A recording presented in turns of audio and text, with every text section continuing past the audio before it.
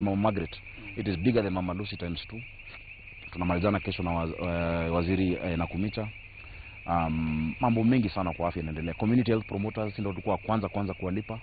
7,480 of them wako kila mahali Nairobi. Tulikuwa tunalipa 3,500. Tumefurahi sana rais wetu ameongezea sasa 2,500. Wako katika kila mitaa, around 750,000 households wanaangaliwa ile mambo ndogo.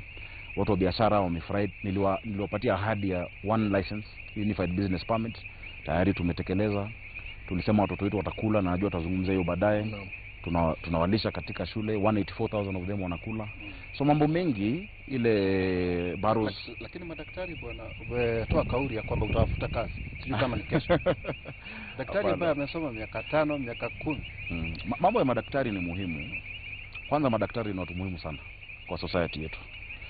Na ndio maana mambo yote ambayo wamekuwa wanahitaji kutoka mwajiri wao ambaye ni county ya Nairobi tumetekeleza kama Nairobi. Unajua watu usahau ya kwamba health ni kitu ya counties. It is devolved. Yeah? But was it supposed to be devolved? Kuna watu wanasema kwamba Sakaja magavana wote hamtaweza. Tunaweza. Ukiona ile mambo inaendelea za madaktari zirejeshwe national government.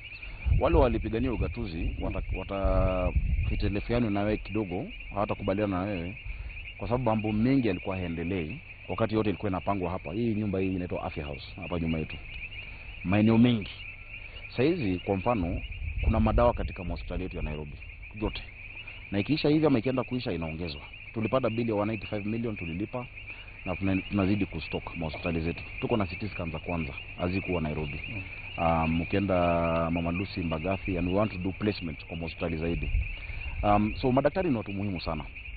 Waligoma kwa sababu ya mambo kadhaa. Ya kwanza mambo ya interns kuletwa kwa hospitali. Interns sio counties wanaleta, ni national government, you know. Number 2 mambo ya insurance, walitaka comprehensive medical insurance. Nairobi has the best comprehensive insurance across the country. Kila mwaka natumia karibu bilioni 2 kwa staff wangu. Wako na insurance nzuri kabisa wewe na familia yako. Number 3 walikuwa na shida ya salary delays. Sio Nairobi, kwa makaunti zingine. Wa Nairobi wanapata. In fact kama kuna daktari ama mtu wa Nairobi anafanya kazi na kuna pesa yako anakuambia tutalipwa, anakudanganya. Wanalipwa on time. So watu waadiki jenga kwa wazikwambia bado hapana, hiyo kanjo ya zamani. Ingine ilikuwa promotions. Watu wa Nairobi wanajua madaktari, the process we've gone, tumepromote a certain cadre, a certain job group, ile common cadre zinaendelea. So ukiangalia employer wako hauna shida na yeye, but uko na shida, kuna wale kuna shida na employer mwingine. Kwa mfano nyinyi mnafanya Royal Media, mkisikia watu wa Nation wako na shida wamegoma, mtagoma pia? Si wewe employer wako uko sawa na yeye? So naambiwa madaktari wetu wa Nairobi, watu wa Nairobi mimi niko na contract nao kuwapatia afya. Tumeka pesa nyingi, the biggest budget. Hauna shida na sisi na tunakulipa.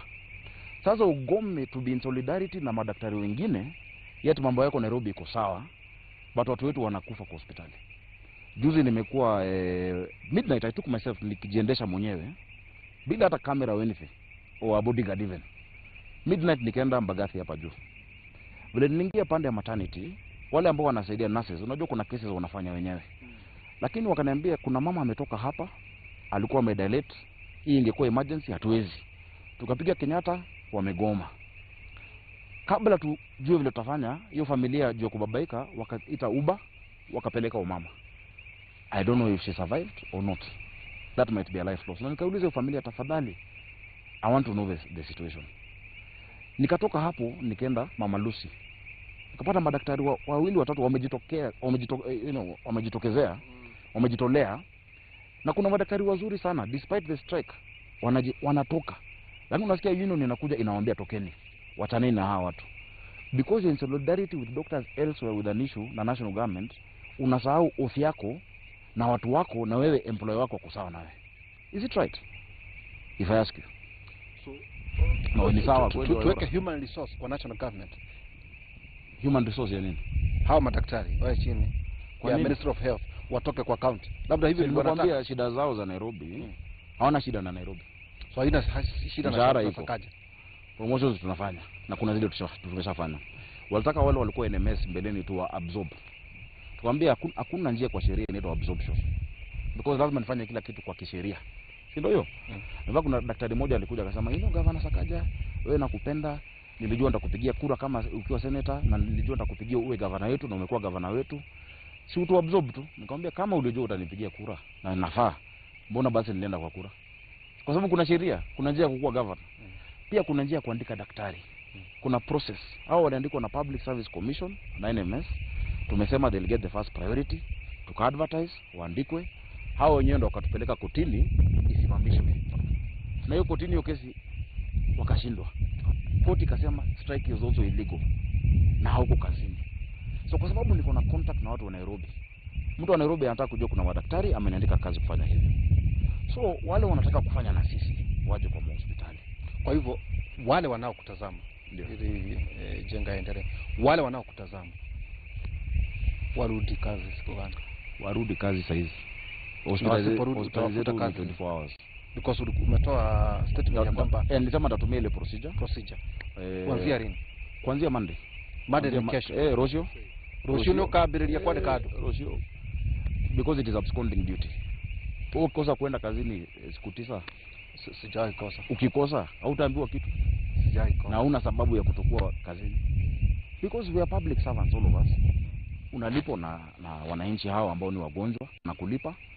Hauna shida na mwajiri wako, lakini wenzako wana shida na mwajiri wao. Uache kazi yako kwa sababu ya shida ambao ni ya interns in the national government. Yeah? Which they think they are sorting it. Na wasema as we are sorting it, Justice Baira Mungai alisema as these things are being resolved, murudi kwa hospitali. Si tuko na sheria Kenya.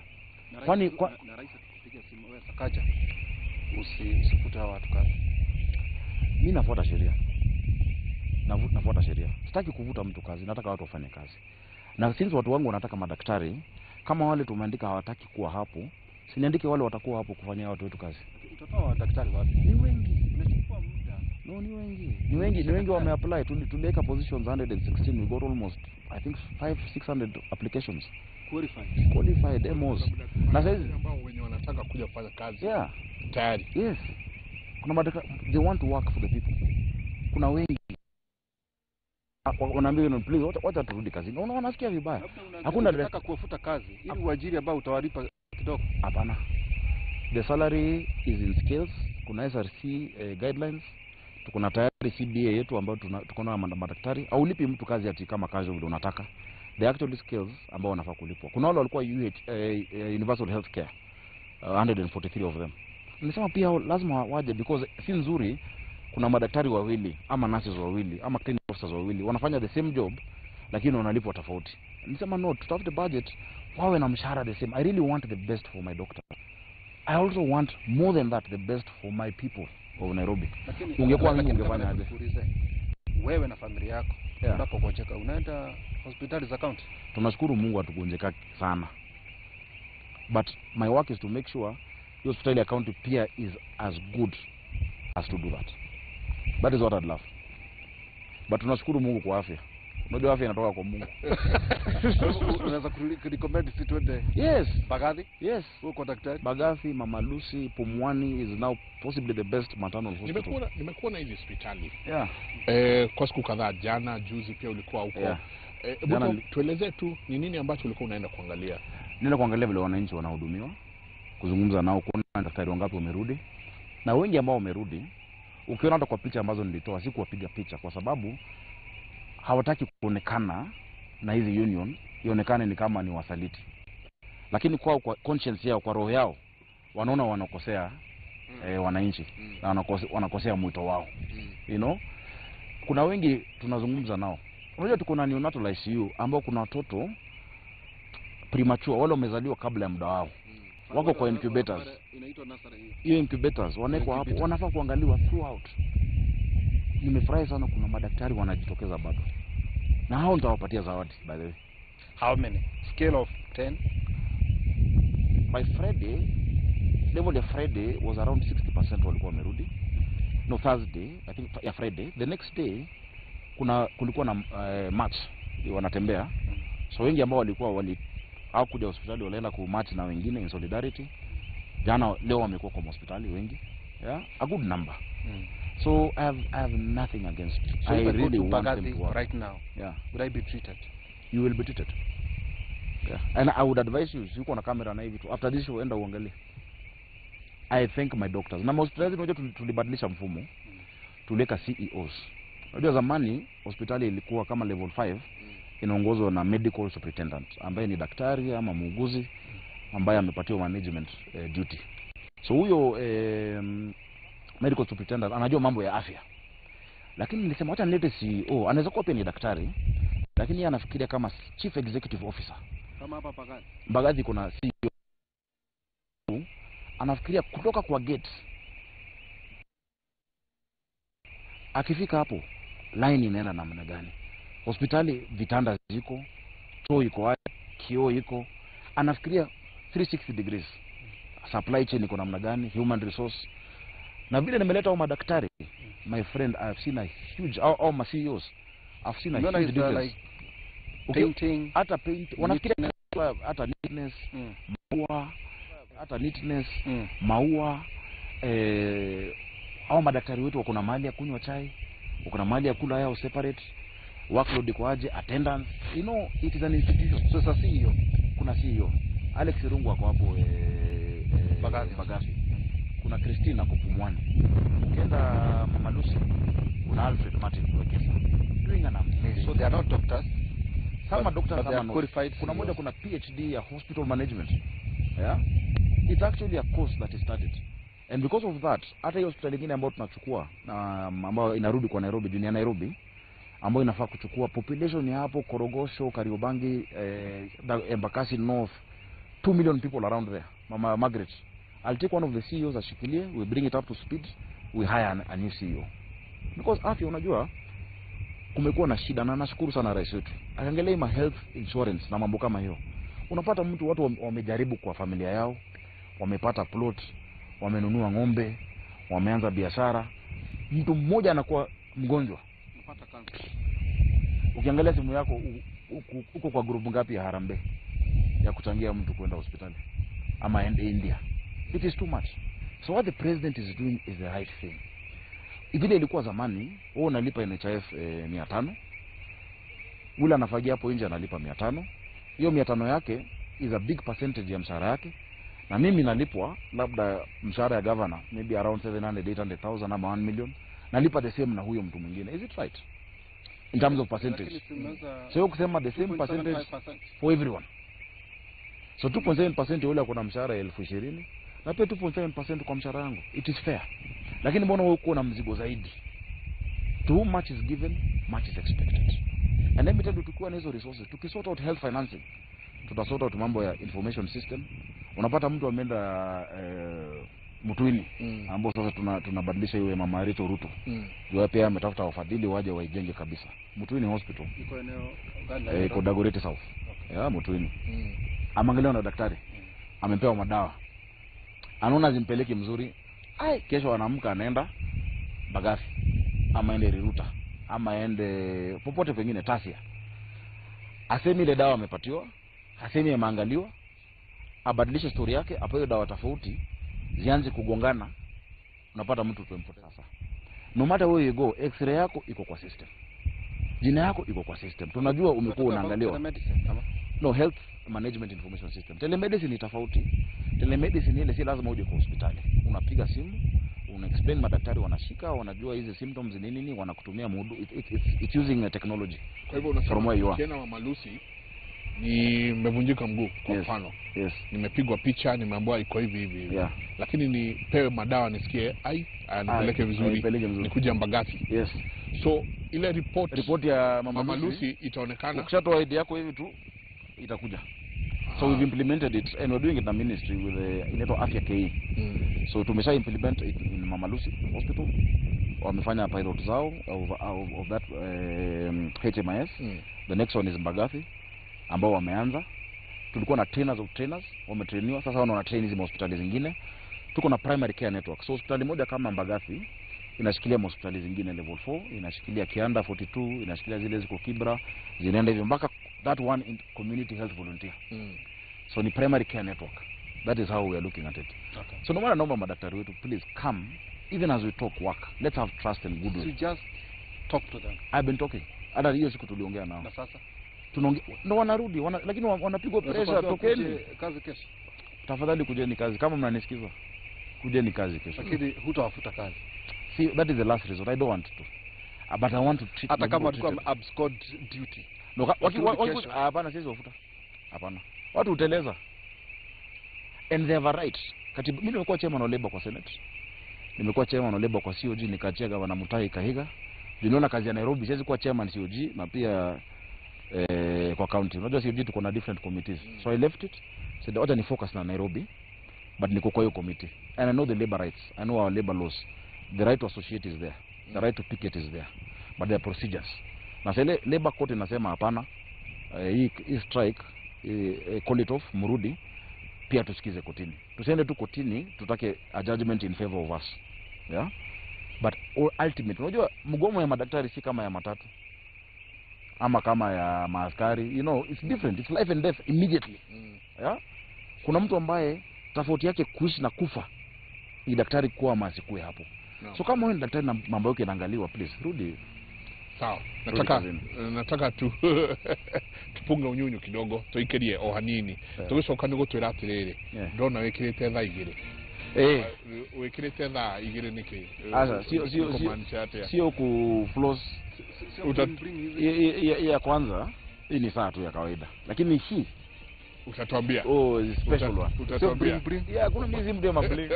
Kama gavana alikutabia. Tunataka tukirejea tutakuwa tukiangalia pia hali ya elimu katika kaunti ya Nairobi. Okay. Elimu iko vipi? Mambo yanaendeleaje? Watoto mwapatia chakula? Je, ni chakula tu ama ni mambo yapi ambayo yanaendelea? Ni tabadila ya Kiririmbi ni session ya Inooro TV. Ni gatho nyingi muno ni guthii na mbere na guikarania na ithwe. Guku ni ajia gutata no ngai akirio gitiini ni tukumenyera. The Dish in a County initiative is set to change lives, promote nutrition, and will keep students in school. Our children are missing a third of their education. Their parents are stressed. Chumi ni ngumu. Hiyo stress ya kufikiria mtoto atakula nini nimeitoa sasa kwa wazazi. From the 28th of August, every day, all children in public primary schools in Nairobi will get a hot meal at lunchtime. In June, the governor and the president commissioned 10 central kitchens across the county that will be operationalized in time for the children to get a nutritious meal by the third term.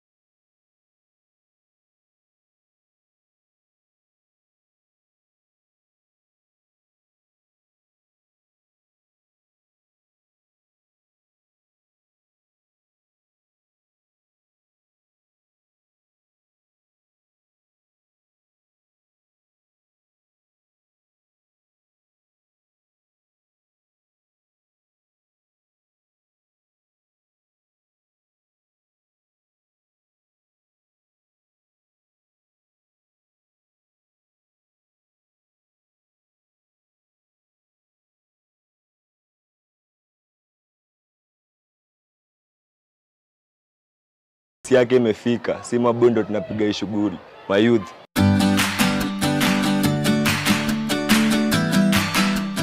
We are co-workers with God in feeding the future, and so in every meal that we feed, we're directly inputting in the future of our country. So thank you so much for your support, and we look forward to working with you in feeding the future.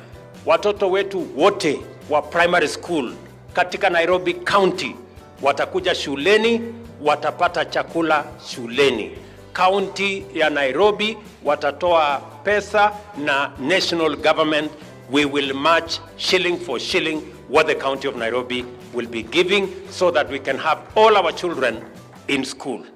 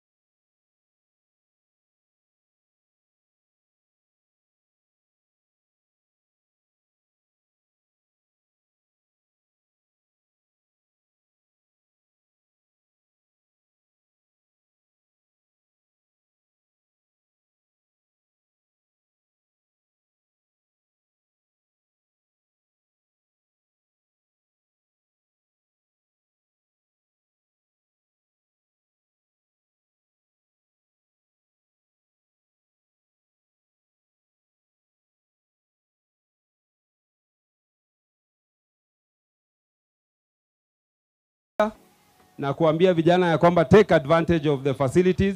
Because our intention in the social halls is to equip this social hall as well as the others with modern state-of-the-art equipment. Kwa sababu najua hapa tutakuwa na future stars ambao watatoka katika hii kiwanja.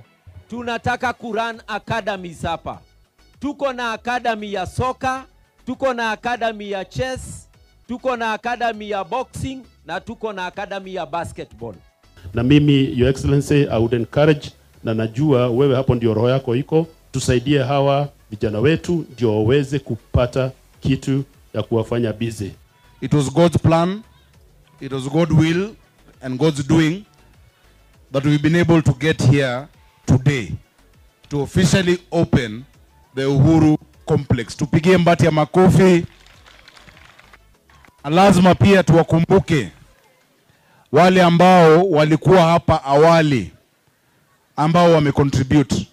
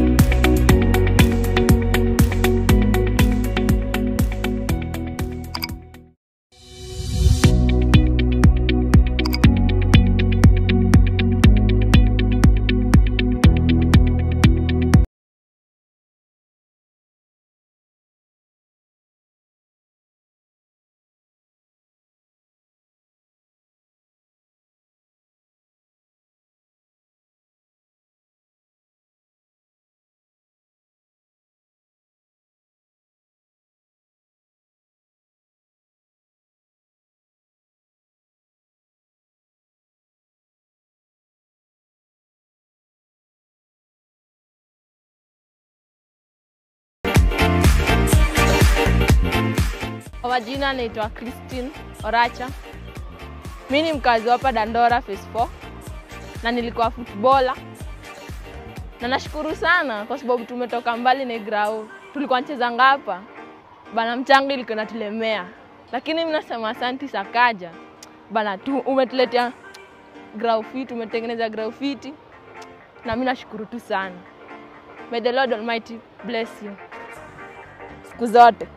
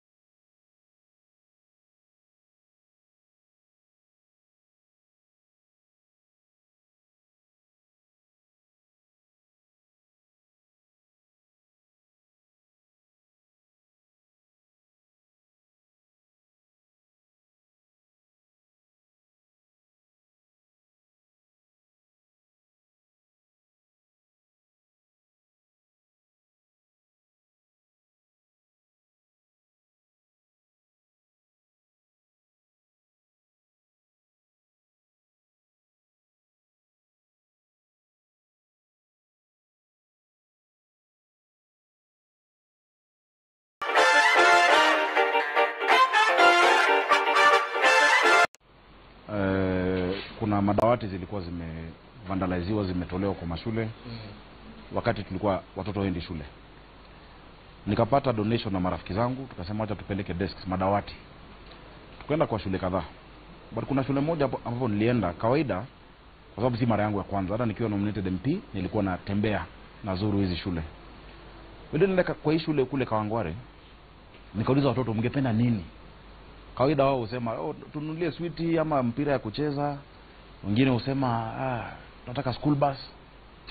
Hao watoto waliniambia kitu ambao ilibaki kwa roho yangu sana na kwa akili yangu. Walisema wanataka chakula. Kwa mtoto kusema anataka chakula inamaanisha kweli anahitaji chakula. Nikafanya research nikapata kwamba 1 out of 4 children, kwa kila watoto 4 mmoja haendi shule Nairobi kwa sababu ya njaa. Mara nyingi tukifanya intervention ya shida ya njaa, serikali huangalia zile counties za Northeastern kule ambapo kuna ukame, kuna drought, haangalii urban poverty. Lakini katika miji zetu kuu na miji zetu kama Nairobi, Mombasa, Nyeri town, Thika, utapata wale ambao wako kwa hali ya chini sana. Kama Nairobi kama hauna pesa, utakosa mahali pa kulala na chakula. Hata unaweza kufa njaa na jirani yako akona karamu, akona party. So nikafanya research, nikaangalia how do we do school feeding. Nikaona kule US walikuwa na School Feeding Act of 1965, wanapewa watoto chakula. Nikaona Kenya kuna mali tumejaribu kidogo, inafanyika ifanyiki, kuna pengine ufisadi. So nikajaribu kuleta sheria kwa Senate, ilipita Senate lakini haikuendelea baada ya hapo. Nikaleta nikasema nikiwa governor nitakisha watoto wetu wote wako shule kila siku. So nikakuwa governor, na mimi ni governor. So tukazindua mfumo wa dishi na county. So kwa hii dishi na county tayari tumejenga jikoni 10. Jikoni moja ina serve shule ambazo ziko karibu. Tuko na jikoni Roysambu Primary, tuko na jikoni kule Njiru Primary, tuko na Mudhangari, tuko na BD Primary kule Harambee Ward, Buruburu hiyo area.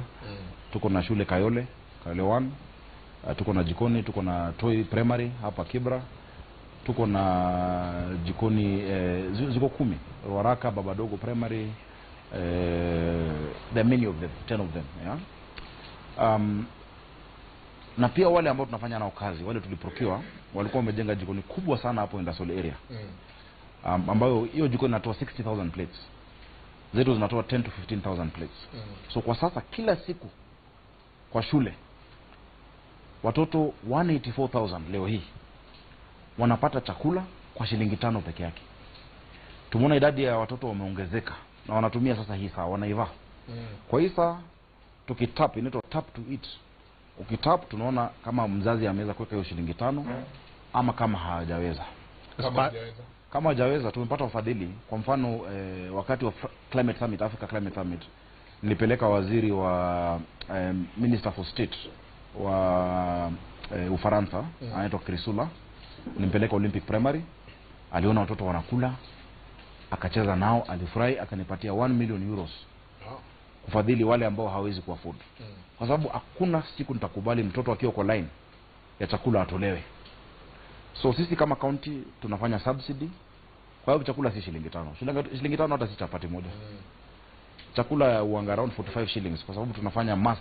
Yeah, so one kitchen inapika chakula nyingi sana. Tuesday ambayo inakuja kesho kutwa tunazindua jikoni zingine. Kuna 3 ground breakings, Donholm Primary, Umoja 1 Primary, kule Mutuini Primary, kuna nyingine Mukarara kule Waithaka, but tunafanya Mutuini Primary pia. Tunafanya Zawadi Primary kule Kiambio, Isili South Ward. So another 7 kitchens ambazo tunajenga ili by next term tuweze kuwalisha watoto wote. Kwa sasa ni 184,000. Vile tulianza watoto walikuwa wanakula 250,000. Au rather walikuwa 250,000 kwa mashule zetu. Vile waliona kuna chakula wamepanda, sasa ni 310,000 children ambao wanakuja kwa shule sasa. Enrollment is 100%. Attendance 100%. Discipline imepanda hali ya juu. Watoto ukiona kwa line, hawakati line, wamesimama, wanafuraha. Wanatoka shuleni tunawapatia 650 grams, hawamalizi chakula wanabakisha kidogo, wengine wanapeleka nyumbani. Kwa sababu hapo awali ilikuwa watoto wanakuja na chakula, wengine hawana. Wale wako nao supu inamwaga kwa vitabu. Wale hawana wanajifanya wako nayo ili wasichekelewe na wengine. Lunch time wanaenda kujificha kwa kona. Na lunch box iko na mawe ama iko na tu kitu tu, wanajifanya anakula. Hawezi concentrate kwa darasa. Sasa hauna kitu kwa tumbo, hakuna kitu itaingia hapa. Wengine wanaambiwa ende lunch, wanapata kuna lunch shuleni, nyumbani hawarudi shuleni. Missing a third. So for that tumefurahi sana. But tuko na shida. Ukienda Kawele 1 kwa mfano, utapata wamejenga sasa darasa ya mabati kwa sababu watoto wamekuwa wengi sana. So tulikubaliana na rais na nafurahi sana because he has kept his promise. Akatoa 1 billion through wabunge wetu 17. Wote wanajenga sasa madarasa. So hao watafanya 1000 classrooms this year. Si tumeka 500 million kwa supplementary yetu. Tufanye 500 za ECD. Hao wafanye za primary school na JSS I think. Kila mwaka tutatengeneza darasa zingine 1500. Juu shida imekuwa Nairobi. Kwa population yetu kubwa na constituency 17 tumekuwa tuna shule 210. Maeneo mengine ukiuliza wabunge, utapata mbunge kutoka kaunti nyingine ako na shule 100 ama 70 ama 80 kwa constituency moja. Rais alituambia akiwa mbunge Eldoret North alikuwa na zaidi ya shule 154 kwa one constituency. Kwa sababu from the 90s Nairobi hatukuongeza hizo shule because of poor planning. Na ndio maana sisi tunafanya saizi Nairobi Vision 2050. Because in 2050 Nairobi itakuwa na watu milioni 10.5. How will you take care of those people? Wataishi wapi? Watakula nini? Watapata maji wapi? Hata kwa sasa mambo ya maji tumezingatia kabisa. Na nitazungumza juu hayo. Lakini kwa elimu kuna mambo ya dish na county. How sustainable mheshimiwa? Extremely. Itakuwaje mwaka mmoja, miaka miwili, hadi miaka 5? Utaweza kushikilia hadi Yesu arudi? Kwa sababu what we are doing, tumeweka sasa regulations tumepeleka kwa county assembly ya Nairobi. Hizo regulations zitatupatia a governance structure. Kuwe na board ya school feeding ambao tutaweka Waihura, Mike Njenga, tuweke mtu wa Safaricom, private sector. Tuweke auditors. Tuweke secretariat. Wewe kama Mike, kama unapenda watoto, unaweza tuma M-Pesa 100 ishikilie mtoto kwa siku kadhaa. You can adopt a child for a month. Watu wa Nairobi na wa Kenya ni watu wazuri, wana roho nzuri, wanataka kusaidia. Ni vile hawajaambiwa utasaidia vipi. So with the good heart of Kenyans. Na pia si mnatulipa ushuru. Because so far mimi nimeka 1.7 billion. Kuna ile ya kujenga hizo jikoni ilikuwa 500, tumejenga 10 tayari. Zinaonekana ukiziangalia jameni. Naomba tukifungua ile baba dogo, mheshimiwa hapo Kajwang alikuwa anasema wow, is this a government building? Na ni aibu sana sasa kwa shule zetu the best building ni jikoni. Ni kama watu wanakuja kula sio kusoma. Lakini governor, hebu nikuulize. 1.7 billion shillings. Nimekuangalia sana. Yes. Umeona hivyo? It is important. 1.7 billion times 5. Times 5 years. Times 5 years. Yeah. That's around 9 billion. Around 9, yeah. Is it worth kupatia tu watoto food? No, nauliza. Hili ni swali. Sawa. Because you have 17 constituencies. Yes. Kwani build classes bwana? Si niombe kwa sababu nimeangalia, nimeuliza, nikasikia unawapatia maharage na mchele, maharagwe, saa zingine kuna sio minji inaitwa aje? Kama ndengo, sawa. Ration. Dengu, sawa. But for 9 billion shillings, ungefanya nini kwa awamu yako? Kwa sababu wengine wanasema, wacha nikusomea hapa. Kuna mmoja ametuandikia. Busikiza swali liko hapa. Kuna watu wanakosoa mpango wako wa kulisha wanafunzi hapa jijini Nairobi. Wanadai kuwa hitaji kubwa la wanafunzi ni miundo msingi na kupendekeza pesa hizo zitumike kufanikisha hilo. Kwa mfano, like building classes. Wanadai kuwa mradi huo ni wa kibinafsi wa kutaka kunufaisha kisiasa. Sasa hawa ambao wanaokukosoa utawaambia nini? Waendelee kukosoa. Kama hujailala njaa, hawezi elewa ile furaha wa mama wetu na hata wa baba wazazi wako nayo. Kuna hustler ambaye ni mtu wa mjengo ama mama wa kufua, akitoka hajui kama atapata hiyo kazi ama hatapata, lakini kila siku anajua at least mtoto wangu atakula. Hata stress umepunguza ya huyo mtu. Human capital development, asset yetu kubwa kama taifa ni watu wetu, na kubwa haswa ni watoto wetu. Tukijenga hiyo miundo msingi na kuna mtu akuja kusoma hapo, nani atasoma? Feeding children, hiyo I think hata ni kazi ya ni Biblia inasema James 1:27, true religion that God considers blameless and praiseworthy is taking care of widows and orphans in the time of need and keeping yourself from being polluted by the world. Hakuna kitu muhimu zaidi kuliko kuangalia watu. Hiyo hata nafikiri ni zaidi hata kuliko barabara. Because hawa watoto wetu tunajenga barabara na kama hakuna watu, who will do it? Lakini swala ni governor watu wanakuuliza, you know, 9 billion kwa sababu watakuuliza hilo 2027 ya kwamba kwa nini hukujenga madarasa ama equip hospitals, because sum total is 9 billion shillings. Budget yetu ni 42 billion kila mwaka. 42. Hiyo 9 unasema ni miaka 5. 1 out of 42 billion for our future is the best investment you can make. Yeah? 1 out of 42 billion. Our budget is 42 billion per year. Na pia bado nimesema tunajenga hayo madarasa. Nimesema pia tunajenga miundo msingi. We can do both. We can chew gum and walk. Si ati tukilisha watoto hatujenga madarasa. In fact, kwa miaka 10 Nairobi hii, bursaries zile ambazo tumepewa watoto wetu, unajua imekuwa pesa ngapi? For 10 years. Tumekuwa na magavana. Kulikuwa na governor Evans Kidero, kumekuwa na Sonko, kumekuwa na Kananu, kumekuwa na NMS, General Badi, kumekuwa na hata speaker. Elachi alishikilia kwa muda. In 10 years walitoa bursary ya bilioni 3. So you are the 8th in government. 1 year. Wamekuwa na mambo mingi. In 1 year tayari nilitoa 1 billion kwa bursaries. Bursaries ilikuwa 4 million per ward. Natoa 7.5 million. Siku hizi Nairobi watu wanapata bursary first term, second term na third term. Hakuna kaunti nyingine kuna hiyo. The first term wanapata 2.5 per ward million. Second term 2.5 per ward million. Third term 2 million. Sasa hizi tuko na 104,000 children ambao wanalipiwa bursaries. Niko zaidi ya hiyo governor scholarship. 3,600 children na plus 1,500 mwaka huu ambao wanalipia form 1 hadi form 4. Nimewapatia school fees. Kazi ya mzazi ni mawaidha tu. Mambo yote mengine tumechikilia. You want to tell me that's a bad investment? It's the best thing you can do for our children. That is the future.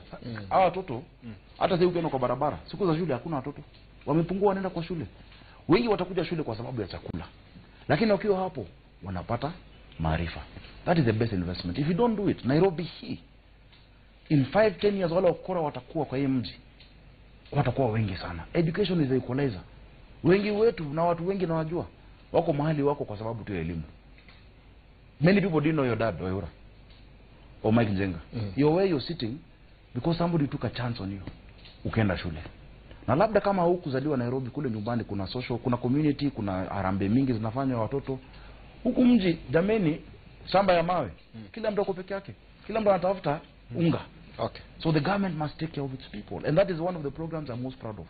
Na ingekuwa ni siasa, 9 billion can do many things za kunifanya kuwa popular. Yeah? 9 billion ningesema wacha nigawe watu pesa. Nitengeneze kafani tu ya kupea watu wafurahi. Watoto wapige kura. Hawatapiga kura in 5 years. Singekuwa hasra. Hawata hiyo ni maradi ya national government, sio yangu. Na sababu singekuwa county government hasra fund. Sisi tuko na biashara fund. Na biashara fund yetu regulations sasa zimekuja. It's a very good model. What has happened?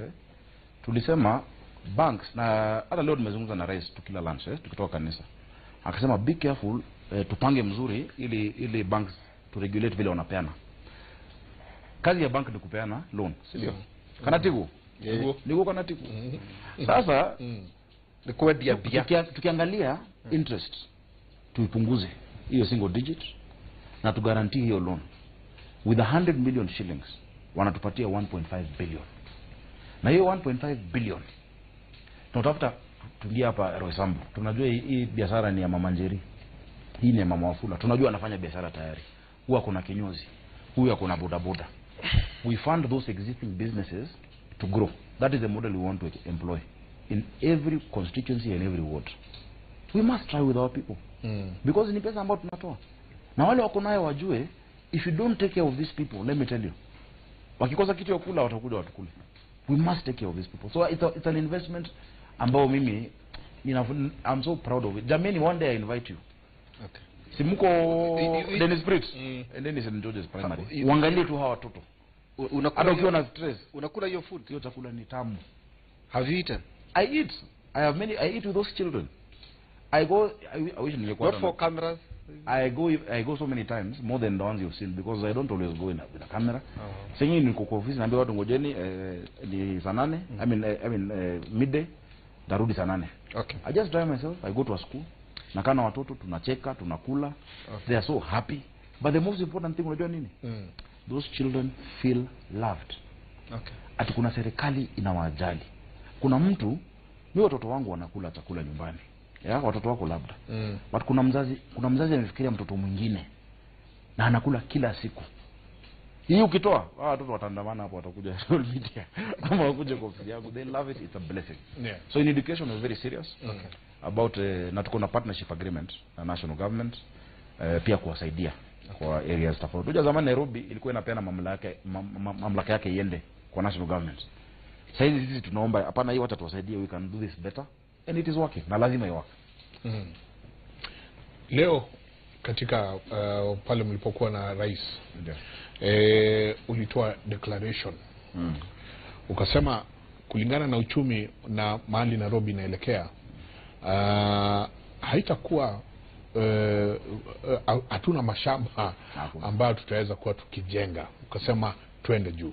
Watu wengine wanasema hii ni roadside declaration.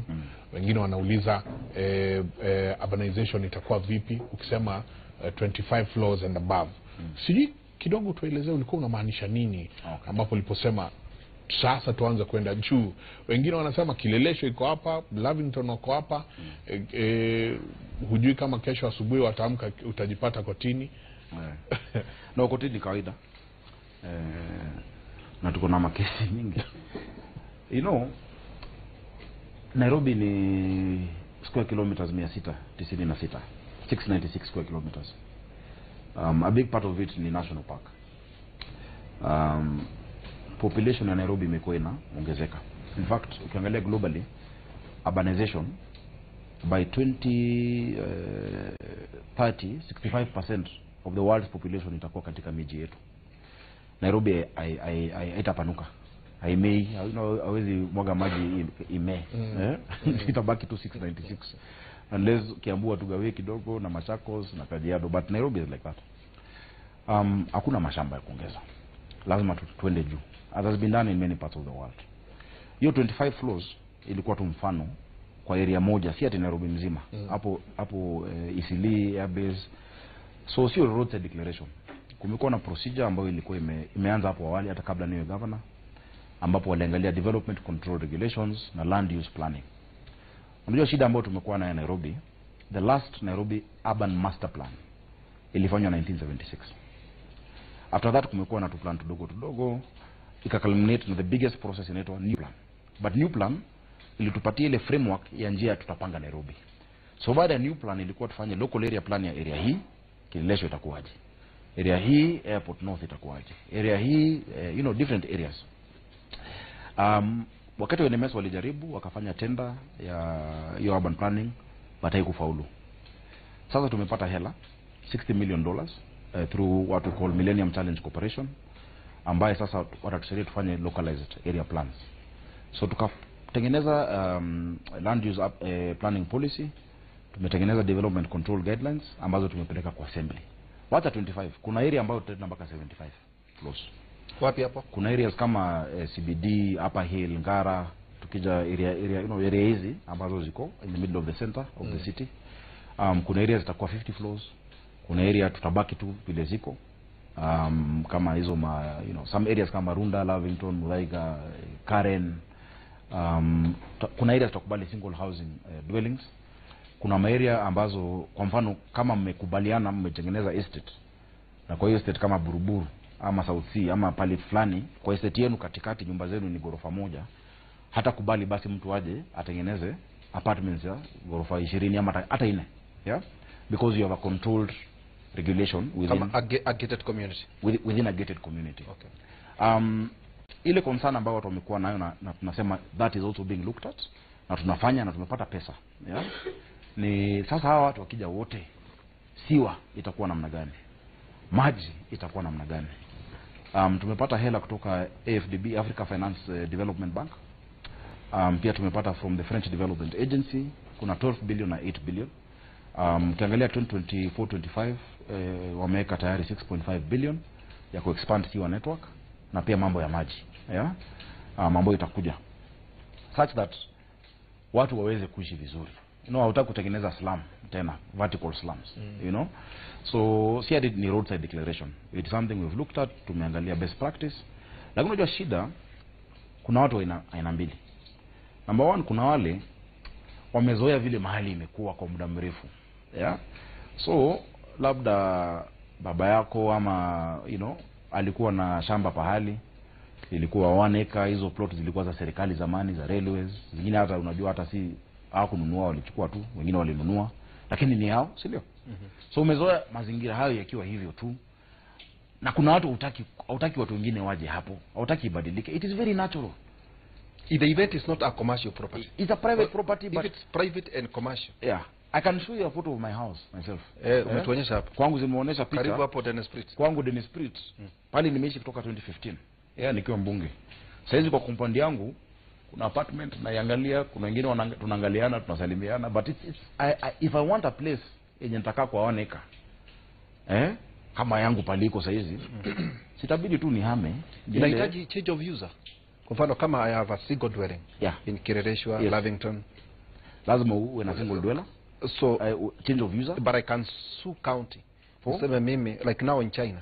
Kuna watu huwa wanakataa barabara inapita kando. Sasa kwa mfano niko na plot hapa na county amesema niende, lakini nimekataa. Sema uende, lakini jirani yako anazitaka kujenga. So kuna procedure ambayo huo jirani kwanza ata apply. By the way, tukisema hata hapa tunakubali 50 acres, 50 floors ama 25, haimaanishi tu tumesema lazima tuta-approve ya kila mtu. Kutakuwa na spatial planning. Yes. Na kutakuwa na public participation. Kwa mfano talk about Runda. Yes. Is it Dhome? Hizi Runda ni gated single dwelling. Kuna wengine kama kuna mwingine ali-apply alikuwa anataka kujenga commercial property Runda, tulikataa. We said no, that is not the character. So kuna other factors Waangalie plot ratio. Waangalie the ground clearance, waangalie watu wafai kujenga beacon to beacon. What about infrastructure, water, siwala? Exactly. In fact, some of these developers wamesema wako tayari tukiambia hizi no conditions. First, traffic assessment. Tuangalie capacity ya siwa. Wakisema wako tayari hao basi kutusaidia ku-increase kwa hiyo area to connect to the trunk siwa. Nimepata 2 million euros from Italians through Nairobi Water ya Kasarani, Mwiki, Clay City kuongeza hiyo mambo ya sewerage na water connections, last mile connections, so ni process inaendelea world over imefanyika. Because if you don't do it, structure utaangalia, lazima iangaliwe. Unajua kuna engineers, kuna watu, unajua nyumba tisi yetu unajenga tu mwenyewe. Can we trust council engineers, governor? If you couldn't, this city would have collapsed by now. Na tunauliza kwa sababu city council wakishirikiana na JICA walifanya kitu inaitwa a master plan, new plan. Ile nimesema. So hii new plan ni kurekebisha, mtarekebisha, ni nyingine mtakuwa nayo. This is a continuation of a new plan. So what new plan ilifanya, iliangalia the history of the city. It started with city council wakati wa anaitwa alikuwa town clerk Kisia. Ikachukuliwa now with the new county government, wakaangalia transport, wakapropose BRT. Kwa mfano saizi juzi tu kuna 70 million euros ambayo European Investment Bank wamesema wanatupa kama Nairobi for line 3. Kuna line 1 ile ya Thika Road ambayo national government wameka pesa. Kuna line 4, kuna line ya Jogoo Road ambayo ilikuwa haina mfadhili. Rafiki yetu wa Kinumi ya Desina wa Africa Development Bank amesema anakuja kufadhili. So that was the new plan, told us what now to do, including the master plan of Nairobi. So what we are doing is part of it. Hawezi ingia tu useme forget kila kitu imefanywa mbeleni. Mimi ndio niko na maarifa nani. So the spatial planning. Yes. We have the geospatial plans for the city. It's already there. Is it already there? Kuna mapping ambayo imefanyika. So what we're doing, we're building on that aerial planning and the geospatial kufanya localized area plans. Tuseme Woodley for instance, county government tuko na around 100 acres. Sema what is now the plan for Woodley? Tunafanya urban renewal. Tumepata contractor anajenga manyumba. Kwanza kuna kwa mfano 42 houses ambazo zitatupatia 1975 units. Pale tumekuwa leo Bahati nimeelezea. Bahati tuko na 3 lots. The entire Bahati estate ya city council ya county government ni yetu, manyumba ni zetu za county government. Kuna nyumba 417. 417 houses zitatupatia 9488 houses. Yeah? The first lot ambayo tunafanya kuna watu 249 wanaishi hapo, 249. Those 249 houses give us 3000 houses. Nice houses. Hatujengi tu vitu, tumeonesha na wananchi wataangalia design waone, okay, this is what you're talking about. In the past kulikuwa kuna imekuwa inafanyika, but I don't like how it was done before. So kwa mfano nimekaa na wakazi wa Woodley, nikaweka kwa screen nikasema angalieni, hivi ndio nyumba itakuwa, hii ndio design. Na ningependa watu wasikize vizuri sana kwa makini. Kila mtu ambaye amekuwa kwa nyumba ya county, yeah? Juzi tumelelewa Nairobi, tunaelewa. Hiyo nyumba kuna wana kadi. Hiyo kadi ilikuwa ya babu wako, alikuwa anafanya kanjo ama alipata hiyo kadi. Unapata sasa inaenda kwa mtoto wake ama nephew or niece. Zinakanga tu kwa familia tu, zinakaa. Na kwa hiyo miaka yote wamekuwa wanalipa, whether ni Jericho, whether ni Marish, Maringo, Lumumba, Bahati, whatever it is, Kariobangi. So watu sio wamekuwa wanalipa. Na kama nyumba 417 zitatupatia nyumba 9388. Mbona nilipisha watu tena? So ile mlikuwa mnalipa, I'll take it as that was your mortgage. Mnapata nyumba yenu. We will give you a brand new house. Tumesema hakuna kuvunjia mtu nyumba. There is no demolition. There is no eviction in that sense. There is no eviction. We will house you somewhere temporarily. Kama ni rent ya kupatia mwaka moja au miaka miwili ama for whatever period. Na kumbuka si nyumba yako, ni account. Okay. Yeah? But out of goodwill and that you have sustained this place kwa hii muda mrefu, mtarudi mpate nyumba, mtakuwa mnalipa tu service charge peke yake. Wale wapya wanakuja ndio wataanza either tenant purchase scheme, ili unalipa rent kwa baada ya miaka kadhaa unapata nyumba. Kwa mfano hata nikwambie Kahawa kuna slum inaitwa Kahawa Soweto. Ni slum duni sana, ni mbaya. Na hiyo jina tunataka tuitoe. Kwa sababu niambie, imagine unakaa kwa nyumba size ya hapa, hata hii ni kubwa sana. Kati ya wewe na watoto wako ni bedsheet inawazuia. Hiyo ni mali ya hadhi ama heshima. Alafu asubuhi bibi yako kwenda kuoga, anaenda huko, kuna line, kuna wanaume huko, kuna nini yako na towel. It is not dignity there. Lakini governor, iwapo huo mradi hutakuwa umekamilisha. So ile mfano nilikwambia na usiwe governor 2028. Yule atakayekuja labda baada yako aseme tupilia bali hii ilikuwa potelea magini.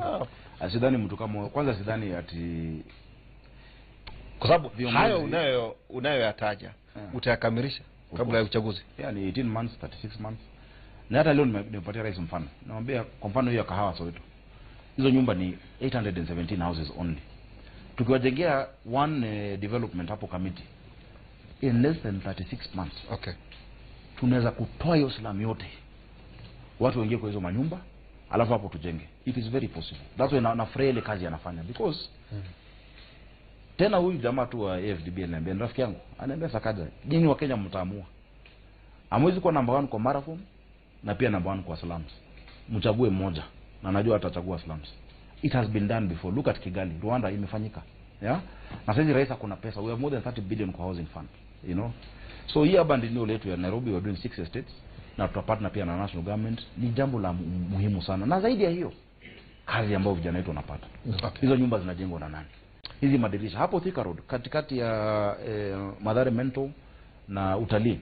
Hiyo shamba mnaona hapo, najenga county aggregation industrial park ambao naleta machines, hizo machines ya kujenga milango, dirisha, you know, all this furniture. Kutakuwa na showroom, mnaangalia, unapita, unachukua. These things we sitting on hizi zimejengwa na vijana wetu. These are not imported. Hizi ni vijana wetu wa Nairobi wametengeneza. Wale vijana wako Ngong Road, wale wako Kamkunji, wale wako Huruma, yeah, wale wako Landis Road. They have the ability, hawajapatiwa nafasi na hizo machines za kuchonga sasa details. Sasa una import kitanda kutoka USA. Sasa kwa hayo yote, taka jiji na kwanza hiyo umeelewa kwanza. Nimeelewa lakini hatujamalizana vizuri. Tumalizane kwanza, unajua ni muda. Okay. Kuna taka. Yes. Tatizo everywhere. Tatizo kubwa imekuwa hivi. Kwa mwaka mmoja na nusu tumekuwa kwa ofisi. Tuliangalia what the problem had been. Watu ambao hufanya kazi ya kokota takataka Nairobi yetu walikuwa wachache sana. Mara ya mwisho wao kuandikwa ilikuwa in the 80s. Yeah? So unapata mahali kama Embakasi East, kutoka Mihangu, Utawala mpaka Donholm mpaka Choka, kuna wamama watatu pekee na tayari wanaenda kuretire. Ndio walikuwa wafagie hiyo area yote. So the manpower was not there. Alafu mambo ya taka ikakuwa sasa ni biashara. Unalipa mtu pesa juu ile kilo unaleta Dandora kwa dump site. Tukasema lazima tubadilishe. Kwanza tulifanya tukaandika vijana kazi 2500 wameingia kazi, inaitwa Green Army. Na kama unaishi Nairobi najua umewaona. Kila siku wako kwa mitaro yetu, wanachimba mitaro, wanafungua, wanatoa takataka, zinachukuliwa na lori zetu. Tumenunua hizo malori pia, equipment tumenunua na tunazidi kuongeza. Fact that we can have a system, kila siku tunajua. Mimi nikiwa mtoto nimezaliwa hapa Tungara, yeah? Tulikuwa na ile inaitwa Kamero, ilikuwa inakuja siku 2 kwa wiki. Tunajua takataka tunatoa Thursday na tunatoa tena Tuesday kwa sababu ya weekend, yeah? Kabla hizo siku tunaweka ndani. Na pia sisi watu wa Nairobi tuwe na responsibility. Kuna siku niko mahali kwa soko, acha niseme ni wapi, sasa watu wanaona. Hapo kuna mama kaniuliza, anauza machungwa, mandizi na maembe. Akauliza, sasa governor, hii takataka yote mbele yangu kwa nini? Kamwangalia, nikaangalia takataka ni peels, maganda ya machungwa, mandizi na maembe ambayo yeye ndo anauza. Anauzia mtu, anamkatia, anachonga iko hapo. Kama wewe mwenyewe hautaangalia mbele ya duka yako ama pali unauza, ukiwa kwa matatu utupe banana nje, utasema ni Sakaja? We must also, unajua tunasonga kutoka haki yetu tunaenda kwa wajibu wetu. Let us do our part. Hao masibios ambao shida imekuwa illegal dumping, unapata kama isili tumeclear leo papi yote, by jioni 4 hours watu wamelipa, hao vijana wetu wa mkokoteni wamemwaga katikati ya barabara. It can't work like that. So it's something we're working on. Tumeinvest kwa vijana na tumeinvest kwa equipment. Na sasa Nairobi, watu wa Nairobi sasa wanaanza kuona areas tofauti wako na clean up. Jana nimeona clean up isili, nimeona clean up watu wanajitokeza. But I wanted first to have the equipment and the manpower. Na wengine 1000 wameongezeka Green Army. Na kazi zimepatikana Nairobi. Constables wengine 1000 wameingia. CHP 7480 ambao wanalipwa hela wameingia. So we must return Nairobi to the green city under the sun. Na ile project nimefurahia sana ya Nairobi Rivers Commission. Na tumekaa juzi tena na hiyo commission pamoja na rais. Ni mambo ya mito yetu. Kusafisha mito yetu. Nchi nyingi sana mito ndio mahali unataka kwenda ukae. Kuna restaurant hapo, ni mahali ambayo ni safi. But in Kenya it has become the opposite. So lazima Nairobi itakuwa safi. And lazima itawaka. So mara nyingi unapata kama ukienda Mudhurwa, baada ya siku 2 ile takataka lazima ichukuliwe kila siku. Lazima tuzidi kuweka mafuta ili lori iweze kuja ichukue takataka. Ukienda Bama unaona siku 2 3 ni safi, takataka ina accumulate siku 2 juu ya mafuta kutokuwa. So that is what we are working on, those systems to make sure the city is actually clean, and it will be. We must do it, na lazima iwe concerted effort kati yetu. Naam, nambwa tuanze kuwind up. Nambwa na masi tuanze kuwind up. Tuanze kumalizia, lakini tukimalizia hili jambo la pombe haramu na mihadarati. Naona pia kuna mahali kunaitwa ni Mutwine. Yes. Wamepiga kelele sana, wanasema madawa ya kulevya huko yamekuwa ndio jambo la kila siku. Je, tukimalizia, manake nikumalizia tunamalizia madawa ya kulevya na pombe haramu. Sijui wewe kama governor wa Nairobi unapigana na hili jambo namna gani? Tumekuwa tukiona deputy president pia ako katika hii harakati, wanasaidiana kivipi? Kuna jamaa anaitwa, alikuwa carpenter kule Dagoretti South, anaitwa Dan. Amekufa juzi. Kuna ndugu wawili ambao naona wanazikwa Tuesday. Kuna Njoroge na Kamuyo, ni brothers kule Waithaka, wamekufa. In fact last week kulikuwa na matanga kila siku katika Waithaka na Mutwine. Kuna jamaa anaitwa aje, nickname yake najua, anaitwa Ferguson. Pombe. Kuna kesi hizo Roysambo. Sumu, tusiite hata pombe, ni sumu. Illicit brews. Na ningependa wasikilizaji wetu na wale wanatazama tujiulize swali. Kwa nini Nairobi ni areas fulani inafanyika na area ya Mlima Kenya? Na lazima tuanze kuangalia on top of wale wanauza. Juu kuna mambo sisi tumefanya kama county. Zinatoka wapi? Hizo factories zinajulikana. Kuna zile zinafanya kazi ya kawaida. Unaona kazi ya basi mbaya, yeah? Na tumetoa zoning guidelines ya unaweza uza wapi na uuze saa ngapi na uuze nini. Lakini hii sumu ambayo inaua. Yeah? Where is it coming from? Mlitoa idhini juzi wines and spirits ambazo ziko kwa bus terminus. Na wines and spirits mingi zinabadilika zinakuwa bar. Ni wine and spirit unajua inafaa kwenda mahali unanunua, unaenda kama unataka kwenda kwa bar unanunua, unaenda unatumia nyumbani. Unapata mtu ameweka kiti moja leo, kesho kuna viti viwili, tena kuna muziki, inakuwa full bar. Hizo tumepiga marufuku. Wala wanauza hiyo sumu, tumekubaliana na polisi wetu na chiefs wetu, we're going to eradicate it. In Mutuini kuna mahali hapo inaitwa Jua Kali grounds. Nyuma ile soko ambayo tunajenga Mutuini. Na tunajenga masoko mingi. Watu wetu ni watu wa kufanya biashara. Na kama county tuna support biashara. Tumekuwa na maombi juzi Nyamakima juu ya biashara to support it. Lakini hata tukijenga hiyo soko, tukaambiwa kuna vijana hapo around 300 hivi wako addicted to heroin. Na wanakueleza kuna gari huleta hiyo heroin hapa, inakuja siku hii, inakuja siku hii. Ukiulizana unasikia kuna kigogo fulani. Tunaomba kweli wananchi tushirikiane. We want business to go on. Tunataka kama uko na business ya bar ama restaurant, fanya vizuri na uuze kitu nzuri. Hii unataka utajiri at the expense of people's lives. We will not allow it in Nairobi. Na hiyo vita lazima tushirikiane. Lazima tushirikiane. Na we will not allow. And it is very unpopular politically. Unajua kuna wao sema watafanya vitu ya siasa. Hiyo si popular kwa siasa. But I will not allow us to lose an entire generation of Nairobians. Kasarani tuko nayo shida kubwa sana na nafurahia na MC wangu Sam Kago. Na MMCs wa hapo, akina Heho wa Njiru. Yeah? Akina Karis wa Ruai. You know, akina Samora wa hapo Clay City. Wanafanya hata Jasho ambaye amekuwa na shida. Wanafanya kazi nzuri. Yeah, Roysambu the same, kina Clemo, you know, kina Dionysius. They're doing a good job. Our liquor board, kina Nyangi, wanafanya kazi nzuri sana. But you find political interference. So tunasema hata kubali interference.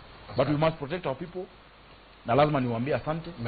Na tunachunga biashara. Unajua time imeenda. So mnafahamu mnitange. Kwanza ambia kama huwa Kang'ethe amenitupa sana. Huyo governor 48. Itafiki. Anije pia nije tuzungumze because Nairobi is important but lazima i work. We must make Nairobi work. Wiki ijayo lazima tukupange huko governor 48. I'm always available. Asante. Nashukuru sana. Turekelea huko. Na Wakikuyu waliokupigia kura. Nyumba ni thegurege. Ni urata wanyu. Asanteni sana for that brotherhood and that friendship. Na pale tunafanya kitu vibaya, mtueleze. Asante. Na pale tunafanya pia vizuri, mweze kutueleza ili tuweze kuimprove. No one is perfect. And we're all doing our best for our people. Asante. Ni ngatho nyingi muno tukurekeria hau jamba ya wira ni njiro cio wiko rucine tene. Rucio thĩinĩ wa tabarĩra yake mara tugakorwo na Professor Peter Kagwanja na ndagĩtarĩ Kabinga wa Cira wa Thayo na tukaura maũndũ marĩa marathiĩ na mbere thĩinĩ wa thĩ na gũkũ bũrũri-inĩ state of the nation. Asante ngatho nyingi muno inyuothe mwakorwo mũgĩtũtũmĩra SMS yanyu inyuothe mwakorwo mũkĩaranĩria na ithuĩ tũtikuongerera kana tũrutarute tuma na governor Sakaja mamwĩtaga ithe wa Mbui.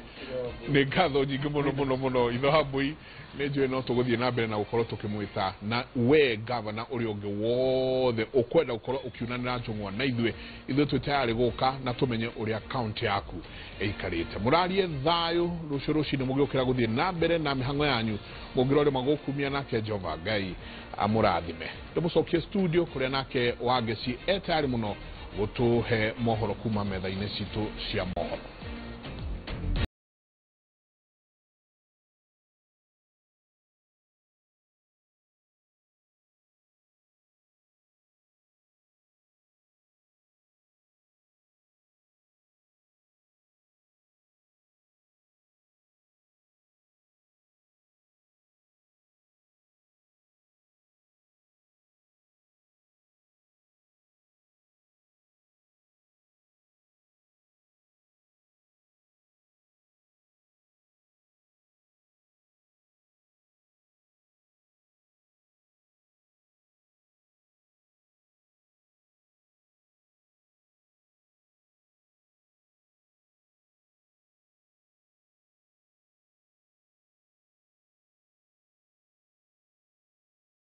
Facilities. Because our intention in the social halls is to equip this social hall as well as the others with modern state-of-the-art equipment. Kwa sababu najua hapa